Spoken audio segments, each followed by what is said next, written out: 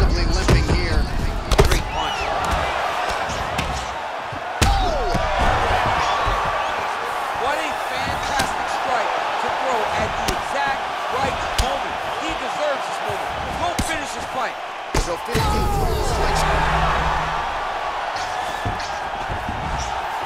Back to the feet.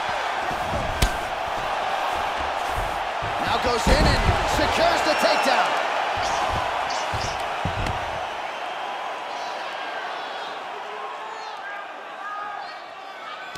So we have crossed the midpoint in this one. Well, there are few things more fun to watch in mixed martial arts than these type of transitions and scrambles on the ground. High-level grappling can really be entertaining. Fighters back to their feet here. All right, so a near-perfect entry there, and finally he gets his first takedown of the fight, and they say, at first you don't succeed.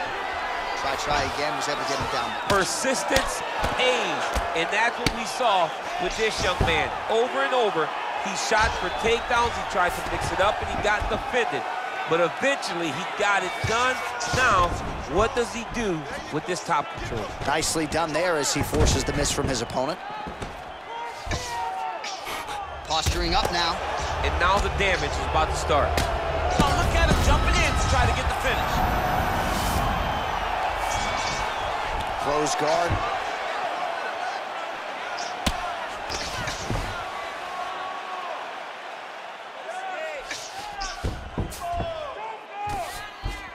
Well, he works hard to get up again here, but he looks hurt.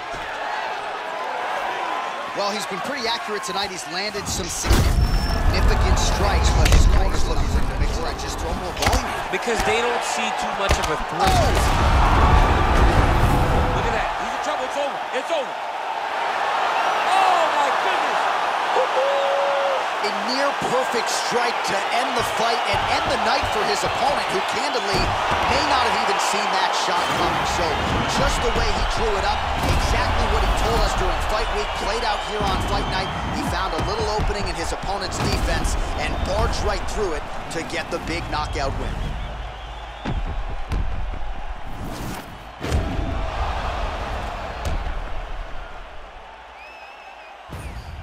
Now we go inside the octagon. Bruce Buffer with the official decision.